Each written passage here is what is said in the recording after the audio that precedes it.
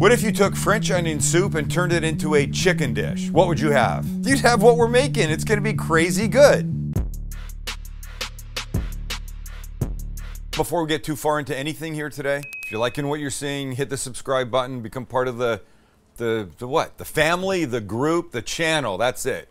The little notification bell, when you bang on that thing, that will put our new episodes right into your email. And I think that's the way to go, right? Then you're truly part of Team Chance. Chance Nation. Chance Nation. We're fighting about the name. Episode just started. What are we, like 12 seconds in?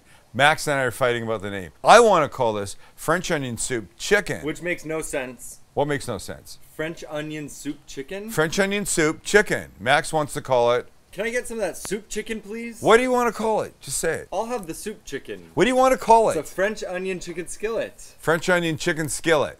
You see, I think when you say French onion soup chicken, you got everything you need to know right there. Ah, they're making French onion soup, sort of, but then they're turning it into a baked chicken dish that's going to be delicious. There's going to be lots of onions, caramelized deeply, and chicken broth, and some sherry, and there's going to be melty Gruyere cheese on top. The whole thing will be fabulous. French onion Why is are we the even descriptor. listening to him? French Does it onion really is matter? The descriptor. He's going to sit there and he's just going to talk blah, blah, blah, blah, blah. Here's how this goes. We brown some chicken. We dump soup all over chicken. May I? We brown some chicken. We take the chicken out. We caramelize onions deeply. We add a bunch of other junk. The chicken goes back in. It goes into the oven. Comes out. We throw some Gruyere cheese on top. It goes back in. It comes out. And boom! It's freaking delicious. Is it freaking delicious. One pan? One pan. Oh, there you go. One pan, chicken skillet, French onion, blah, whatever. Can we just start with the chicken, please? Here's what we've got. 4 chicken breasts. A little avocado oil. And then we season, and we're going to use salt and pepper. Beautiful, beautiful, beautiful. And for a little extra color and flavor, a little smoked paprika. I mean, look, I think if you're going to buy paprika, you might as well buy smoked because it's just better. And then you're only keeping 1 paprika and you don't need that much. Okay? It's good. Flip these guys over, do the same on the other side. And these are going to be browned in the pan, finished in all the onions and the broth in the oven. So the thickness doesn't matter. We don't need to pound these thin. In fact, we don't want to. We want big, beautiful, luxurious chicken pieces. I was going to say something else, and then Max was going to say something, and it would have offended people, and so I chose not to. I try not to give him a lead-in anymore. A little of the smoked paprika on this side. Pretty, pretty, pretty. All right, let's go to the pan. So in we go. We'll go the smooth side down. Lovely. You know what I say? The first side down in the pan is the presentation side. So this is the back, this is the top. You put the presentation side, the side that will be facing up in first, because that's when the pan or the pot or whatever is at its hottest and cleanest, and will give you the best looking sear. All right, so first side is there, and that's what you want. A little color, gorgeous. Gorgeous. Okay. So was it like? What did I just say? So we're gonna go like three minutes this side. It's perfect. Let this gorgeous color happen, and then it's the onion part of the French onion. And when your second side is as gorgeous as the first, out they come. Look at that fawn. We're gonna add a little bit more oil to the pan. We're gonna add some butter to the pan. And I know that looks like a lot, but it won't be when you see the 2 pounds of onions that I will now add. That will look like this. Looks like too much? Looks good to me. Thank you, Chance. Max, feel free to contribute anytime you want. I'm happy with it. So now this might be the most important step in this entire dish. More important than searing the chicken, more important than cooking the chicken. What makes French onion soup are deeply caramelized onions. And that's what's going to happen here over the next, 30 minutes or so. Don't rush it. Don't crank the heat to high. Stir it around every so often and just let them soften, caramelize, and become gorgeous. And with the onions looking gorgeous. Gorgeous, gorgeous, gorgeous. It's just time, ladies and gentlemen. It's just time. Let's go in with a little garlic. You know me, a little shot of oil. A couple of big fat cloves. All right, well, let's switch from this guy, who's done a good job for us, but now we need something else. Mix the garlic in. Mmm. So nice to smell that delicious garlicness. This gets worked a little bit. Then I'm gonna fling in about a tablespoon of thyme leaves, just picked, as they say. Give that a second to start to perfume. Make sure you fling them. That's very important. It's a technical term. I can't expect you guys to understand that. And another thing I like to add, goes in French onion soup always for me, is some dry cooking sherry. A couple tablespoons. Let that just start to work its way in there beautifully. Mmm, the smell. Give that a couple minutes just to sort of sink in. Some will evaporate, some will soak into the onions. There's like a tablespoon left. I might as well use it. Right, Chance? Right. That's what Chance would want me to do. So we've not seasoned this yet. The chicken's got some seasoning on it, but we haven't seasoned our onions, and we should do that. And we'll do that simply with some salt and pepper, like that. Mix that through. And now it's starting to bubble a little bit, what's still here. Now to help thicken this, as it cooks away, we're gonna give it some flour. Maybe a couple tablespoons. Like that, mix that in. Yes, it makes everything much drier than it was, but that's the point. And then we let this cook in for a couple of minutes to get rid of the raw flour taste, as they say. That's a dap. It's a dab. Took me a sec. Me too. Next in, 2 cups of beef broth. Oh, lovely, lovely, lovely. Just stir so everybody gets to know each other. We're all happy. Gorgeous. Or as we say in France, gorgerie. Gorgerie. Which I don't actually think is accurate, but sounds pretty French, doesn't or as it? they say in Canada, gorgeous, eh? Gorgeous, eh? And now this is going to come to a little simmer.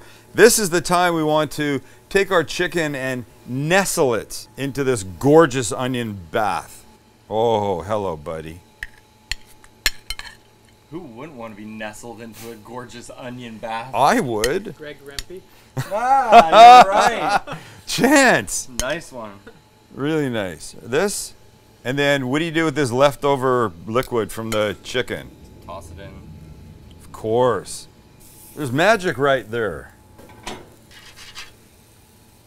And just as it starts to bubble a little bit, just as it starts to get a little bit exciting, fantastique.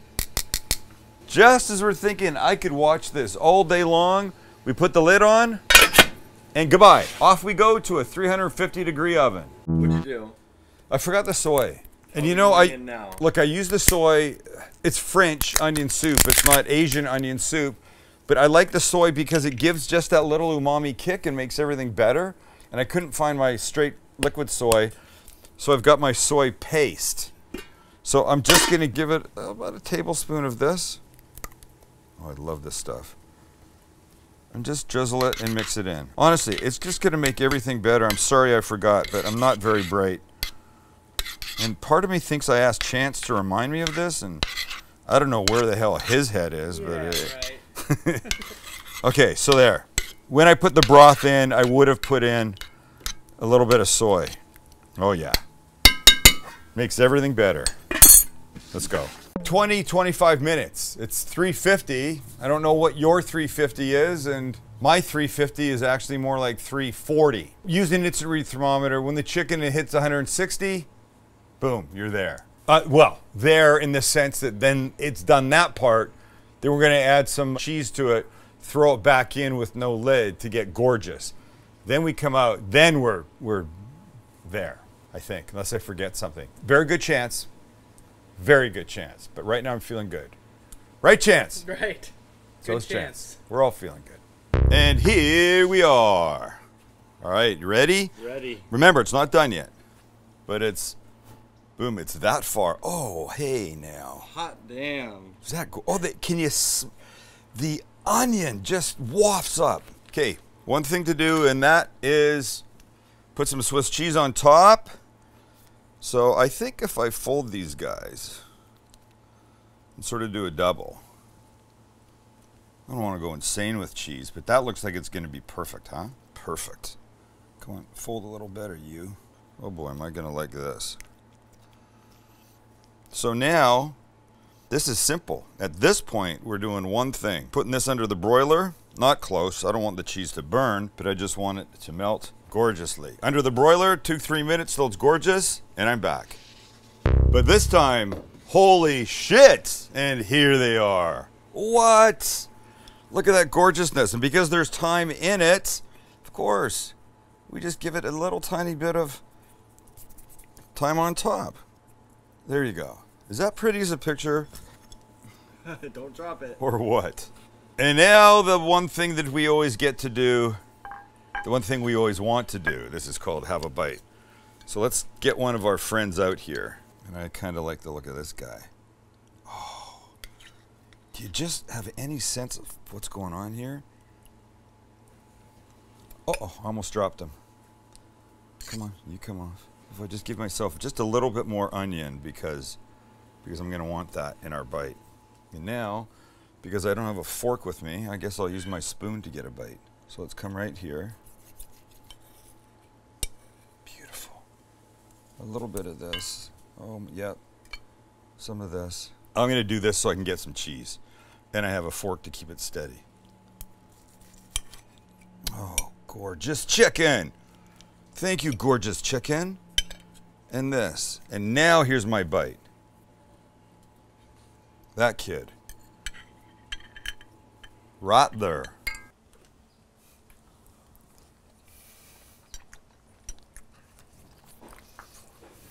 You know what it is? It's French onion soup on chicken without the bread. Actually a healthier, holy shit, ridiculously delicious version. Oh my God, you just want this. It's unctuous, it's tender. It's perfumed perfectly. And when you get a bite with this extra sauce and the drippy and the whole thing,